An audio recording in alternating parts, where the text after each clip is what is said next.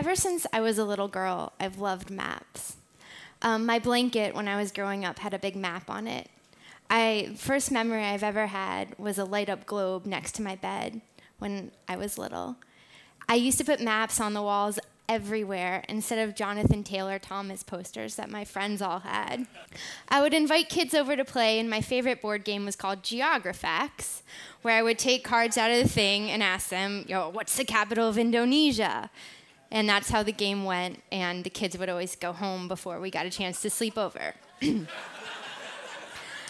But luckily, there's a place for me in the future. And here I am, I do geographic information systems. Now, GIS is a party, trust me. There's a ton of data, there's a ton of maps, hard drives, and coding. If you want to think of a mad computer scientist in the basement at 3 a.m., jacked up on Mountain Dew, listening to techno in front of a Linux console and think that's cool, well, geographers do that too. We just don't talk about it as much. So today, I'm here to tell you all about it. And I'm here to tell you about a third type of distance that I'm developing. The first type of distance is very, very clear. It's a straight line distance. So we have two cities, for example. Right now, we're about 5,000 miles away from Honolulu. Sounds great, right? On a straight line. This is also called Euclidean distance, and it's named after Euclid, the ancient Greek, so you can tell how old it is. We also have a new kind of distance called travel time, or cost distance. And logisticians use this every single day. And this means that no matter how close 2 points are in a straight line, you still need to get there, and that's not usually a straight line. So you have to take the road that goes and travels. And we use this every day, from when you order a pizza, to when you take a flight, to when you commute to work. So what I've been saying is that it's great that you have a road there. It's great that you have these distances, but I want to know if anyone actually travels on these roads, if anyone actually uses these distances. So what I do is I take massive, massive data sets of migrants.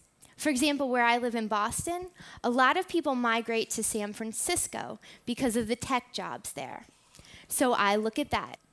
I take travel in Boston, where I live. A lot of people also take the bus to New York City, or they fly to Florida. So I look at those magnitudes as well. And from this, emails and telephone calls, I'm developing what I call social distance.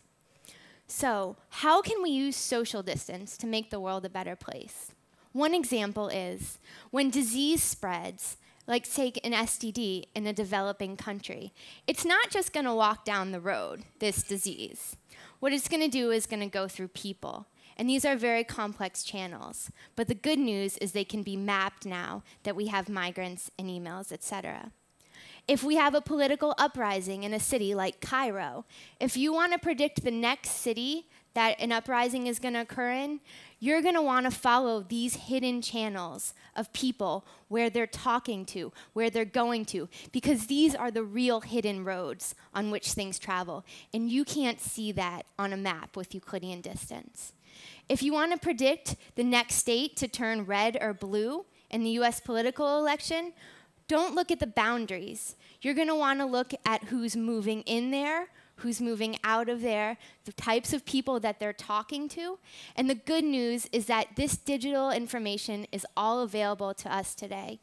So in the future, you might see this new type of social distance, and hopefully it'll help us predict a better world. Thank you.